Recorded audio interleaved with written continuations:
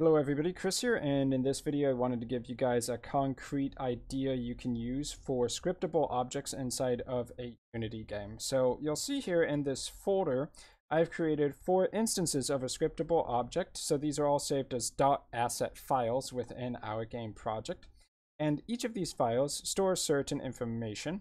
You can see that you can edit it inside of the inspector quite easily, just like a mono script. The difference is that these asset files created from the scriptable object script don't get attached to a mono behavior directly. These are independent files that will exist inside of your game project, and they can be pulled into a mono behavior. So you can basically set these objects as a field value, which we can kind of demonstrate that right here. So you can see here the shop script would actually be able to take a shop scriptable object asset file, but that's for the next video. So let's go back over here to game items. So the idea here is that you can actually create a big list of things that exist inside of your game, or data to use inside of your game, without having, let's say, like a MySQL database. So if you need something a little bit more lightweight than that, you can just come in here and do something like create items game item and create a new copy of the scriptable objects.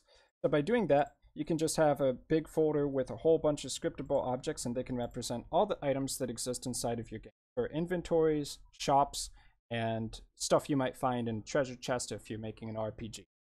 So let's take a look at how this script actually looks. In this case, it's pretty simple, because we don't generally want to write methods inside of these scriptable object classes. You can definitely do that, and sometimes it makes sense, but at a base level they were really intended for being able to store certain values inside of your game project to use inside of your game.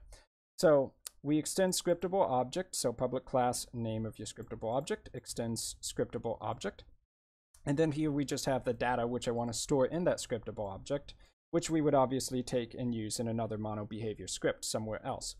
Now, the magic of scriptable object happens when you create a way for it to be added to your game project as an asset.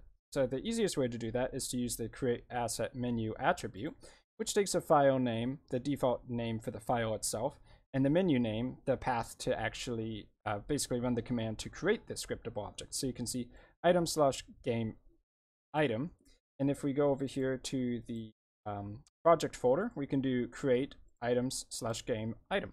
And just like that, we've created the scriptable object. We can drag this into a mono behavior script. We can edit the values within that game object, which will not change unless we manually do that inside of the editor or while the game is running inside of the editor.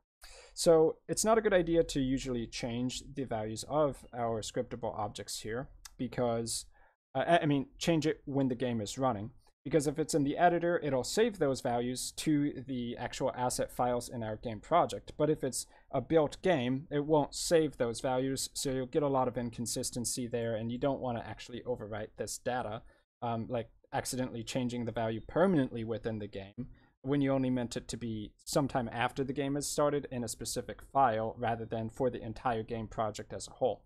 So generally, try not to set these values outside of the editor, unless you really understand what you're doing.